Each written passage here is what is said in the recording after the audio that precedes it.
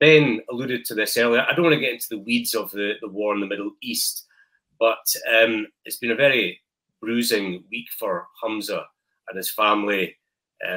His in-laws are trapped in Gaza. He spoke very movingly about what's happening and the impact on his family.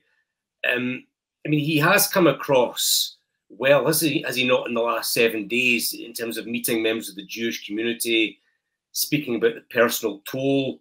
I think that voters who might have been doubtful about him will have warmed him over the last few days. No, I completely agree. I think he's really stepped up. I think he's been extremely dignified, extremely statesmanlike.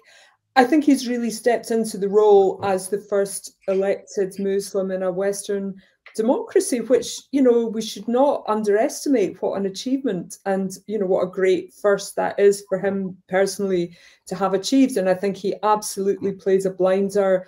And I couldn't really, I have no notes on his in his performance in this area. I think he's done really, really well. I think Humza's done a good job in very difficult circumstances. I just, you know, hopefully his family can get through this, and his mother and father-in-law can get back to Dundee, and you know, and also the rest of the family escape as well. I think he's, you know, obviously it's been tough for him, and he's done a good job.